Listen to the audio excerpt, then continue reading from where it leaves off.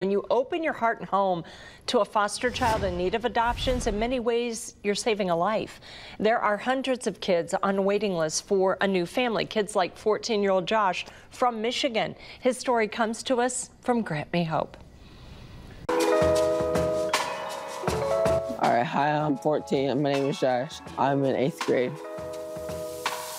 I like to go travel. I like to go camping. The family, fun, going kayaking, swimming, stuff like that. And I like football because you know how you gotta really let go of your hard feelings, because it helps you. Because you gotta be focused and you gotta be smart at what you do. I like pets. I like dogs. I like cats. I like rabbits. I like going for walks sometimes. I like going to get ice cream. With my friends, I go to do something fun. I like going to do laser tag, go to maybe some amusement parks. I like to sleep on the weekends. I like school. I like math. I like history, and I like coding. Like, you can code.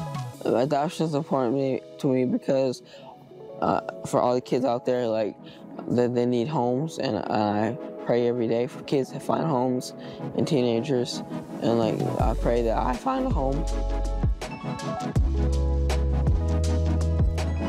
I want a big family. I want a mom and a dad.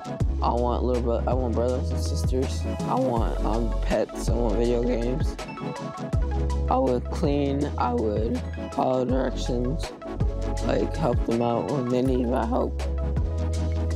I'm still kind of young, so I can still do good, and I can make it out of foster care and back into a home.